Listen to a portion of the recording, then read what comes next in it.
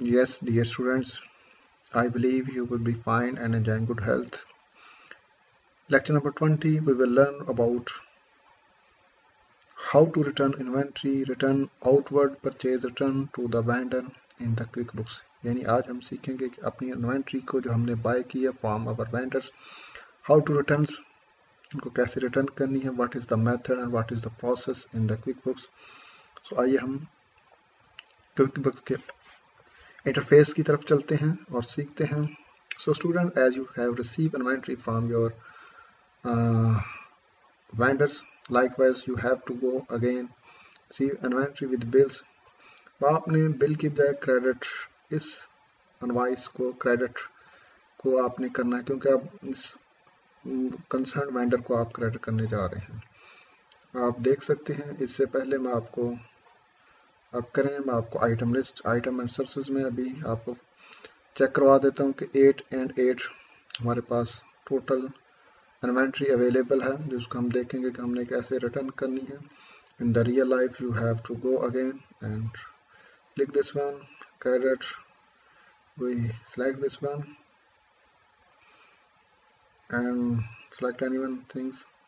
सो यहाँ हमने 2 इन्वेंट्रीज को पुट कर देना है और आप देख सकते हैं हमारे पास अमाउंट 30,000 आ चुकी है, कॉस्ट उसकी ये आ चुकी है, क्वांटिटी में ये आ चुकी है. जो ही हम सेव एंड क्लोज पे सेव करेंगे और इसका हम इफेक्ट सबसे पहले जाके देखेंगे कि हमारे पास ये 6 हो चुकी है. फर्दर आप इन्वेंट्री